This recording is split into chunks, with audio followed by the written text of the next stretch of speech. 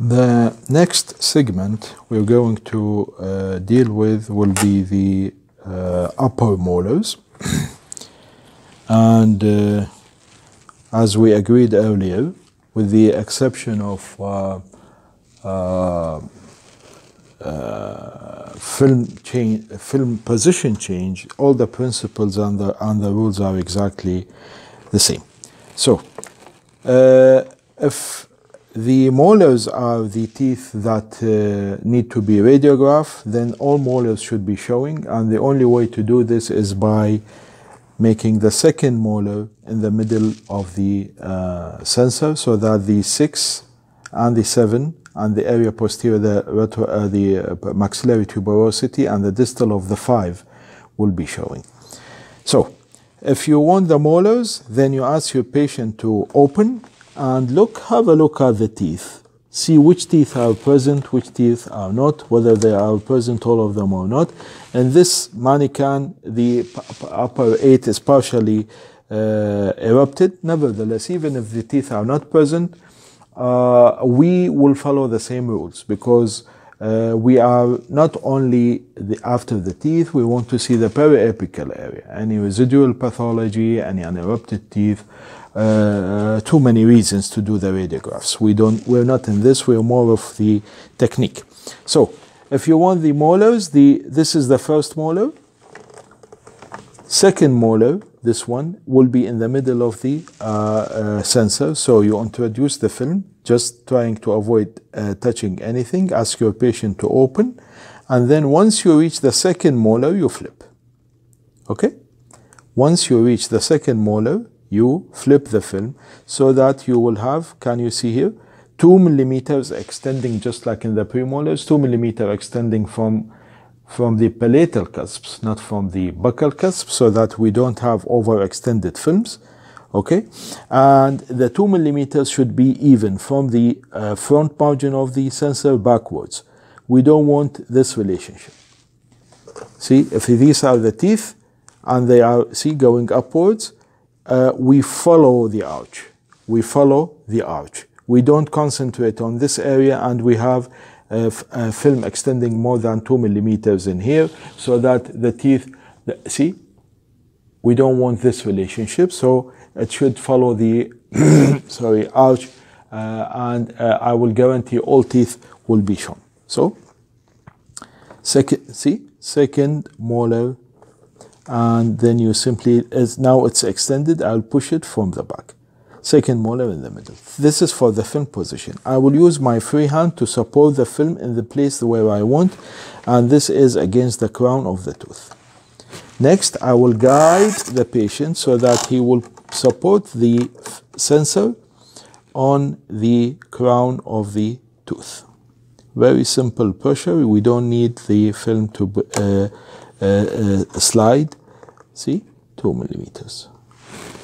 I will show you how it looks from here. Hopefully I can show you. See, this is how it looks. Okay.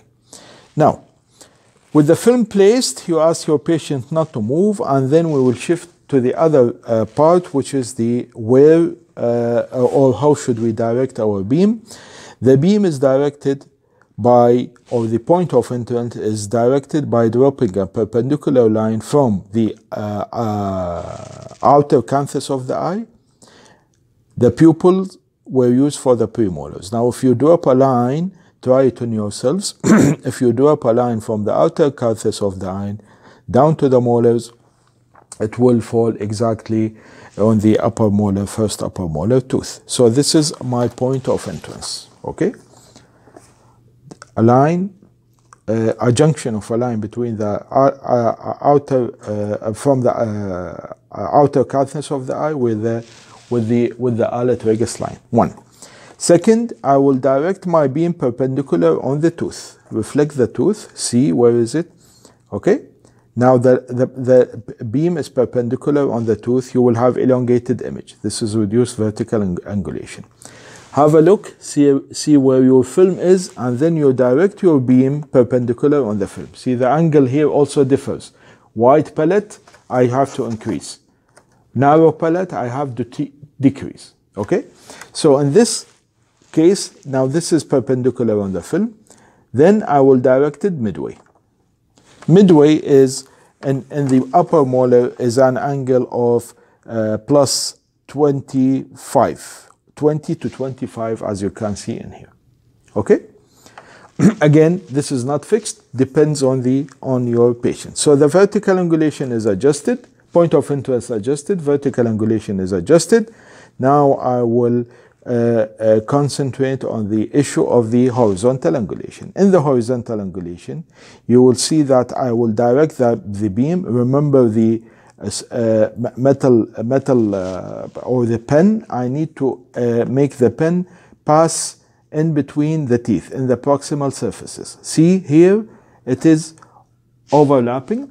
Here it's overlapping, but here it will be, the beam will pass perpendicular on the buccal surface of teeth. So the beam will be passing in between the teeth. I will not have a concut. Here, I will don't have overlapping.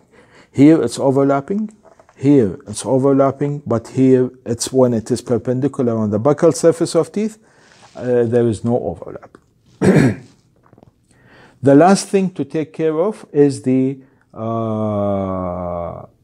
complete coverage.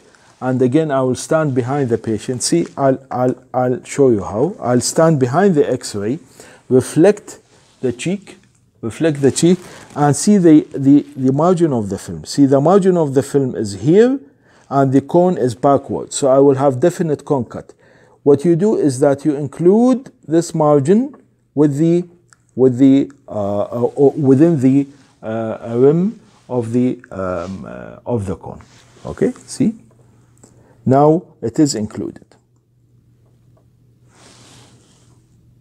So, point of entrance, outer canthus with the eyelet tragus.